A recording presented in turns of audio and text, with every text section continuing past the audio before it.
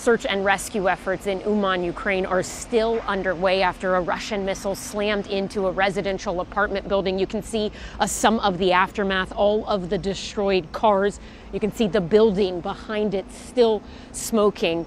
This attack happened at about 4:30 local time when many people were sleeping in this building. The death toll has climbed all morning, starting at 10, then by afternoon getting to 20.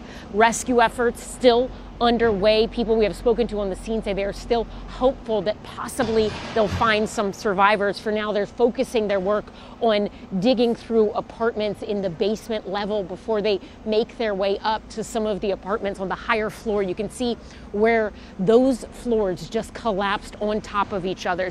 This missile strike that was launched overnight, it wasn't just this city that was targeted.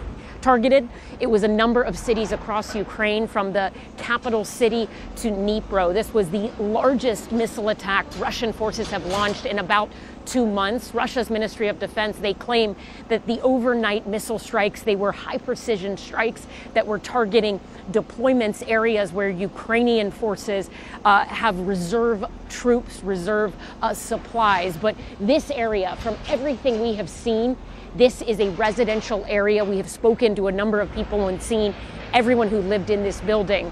They were people sleeping in the middle of the night, waking up to the sound of air raid sirens and then explosions. Work here will continue likely throughout the rest of the day and possibly through the night. Reporting in Uman, Ukraine, I'm Ellison Barber, NBC News.